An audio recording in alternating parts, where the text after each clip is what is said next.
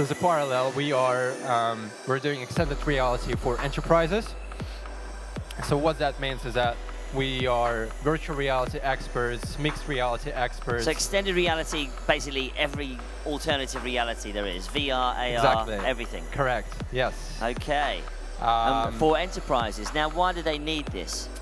Well, for a variety of different purposes. So in the first place, we started as a company who provided virtual reality solution for real estate company for their off-plan development project. So that was basically, they wanted to improve their sales process, and they used virtual reality to demonstrate off-plan development side to their customers. Yeah, so you can hold up the phone and see what the apartment looks like and stuff like that. More to that. So yeah. you've got a headset on, which puts you into this immersive environment. So you can literally see in a one-to-one ratio how this building is going to look like, what's the height of the ceilings in your future apartment, what's the view is going to be like, this kind of stuff. So that helped them to improve their sales processes, to improve their KPIs, etc. And then we took it to the next level. We actually started putting different scenarios into the environments that we create.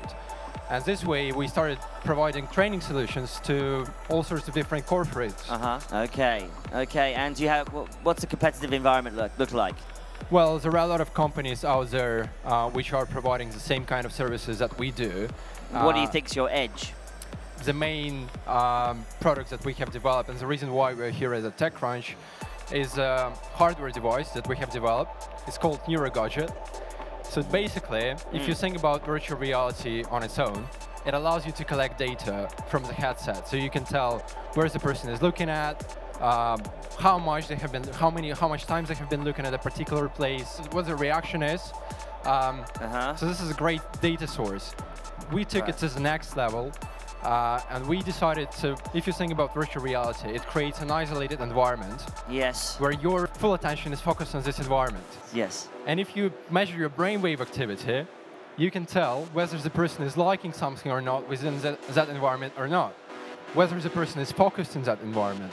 Whether the person is disliking something.